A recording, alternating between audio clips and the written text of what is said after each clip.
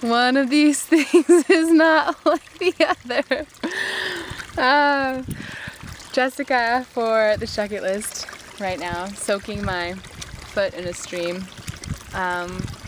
Made it to Brown Fork Shelter, which is where I was intending to go yesterday before I twisted my ankle. 6 miles away. I hiked 6 miles on a sprained ankle today, and it wasn't that bad. Made a friend at the road, had a great conversation the whole way up.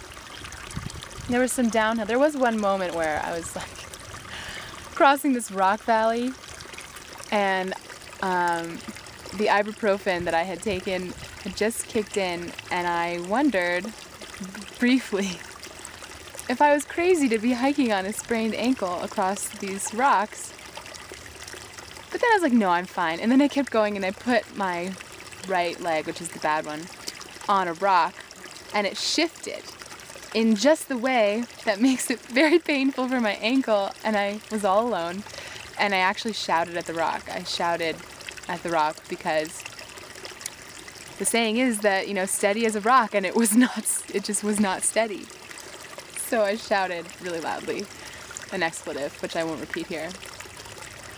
But, yeah, so took it one step at a time, made it to where I wanted to go. Only 11 miles from Fontana now, so I'm thinking based on how my ankle did today that I could probably do that tomorrow. And,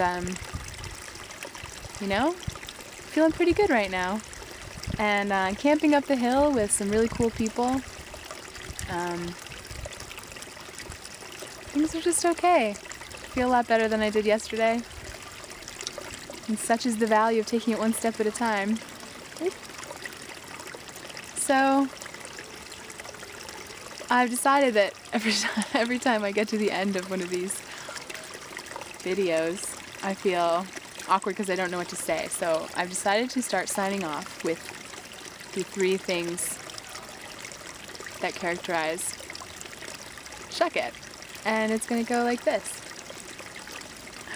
Dream big, dig deep, Shuckit.